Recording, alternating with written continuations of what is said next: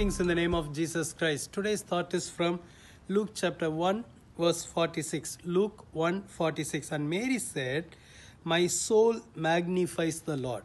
My soul magnifies the Lord. After Mary conceived by the Holy Spirit, she said this verse, "My soul magnifies the Lord."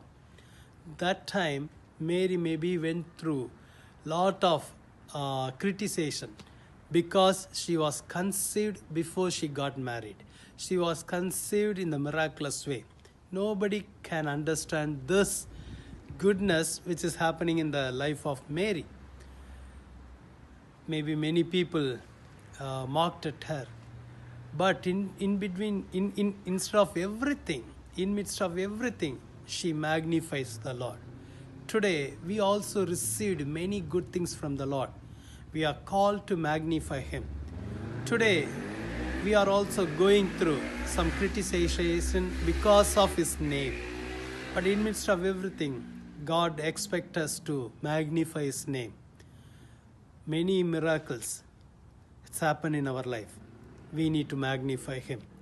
Mary magnified the Lord in midst of all her situations. Shall we make a decision today to magnify His name? Let's pray. Dear Lord Jesus, help us to magnify You. You are doing many good things in our life. Maybe because of that, we may need to go through some criticization. But Lord, help us to magnify Your name. Help us to glorify Your name, O God. Thank You, Jesus. Lord, I pray for Your children today. Lord, remove every discouragement from their heart. You are going to many more good things in their life, O God.